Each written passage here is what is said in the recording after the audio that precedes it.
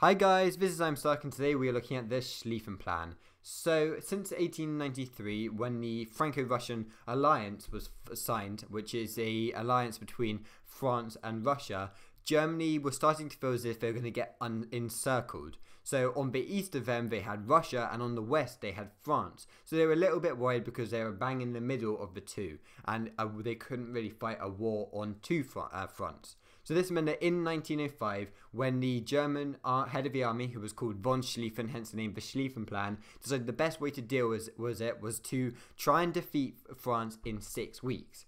Now he had a lot of reasoning to this. Firstly, he was going to go through Belgium, so he could go for he could go from the north, which he didn't think the French would be expecting. He thought the French would be expecting them to go through Alsace-Lorraine. However, the other thing was that he didn't think that Russia would be able to mobilise their army quick enough. Now, of course, Russia was an absolutely massive country and they were quite a backward country. So he thought that if Germany were to be able to defeat France quickly, then he would be able to defeat Russia soon after. Now, Schlieffen had died in 1912, but it was his plan that carried on, which they ended up using. However, the problem was that it ended up bringing Britain into the war. Now, this was because they had signed a deal earlier with Belgium in the 1800s. I can't think of the exact date off my top of my head. However, they had they had done this deal saying that they would make sure that they kept the neutrality of Belgium. Now, Belgium was a neutral country, and when Germany were threatening this, they had to declare war on Germany.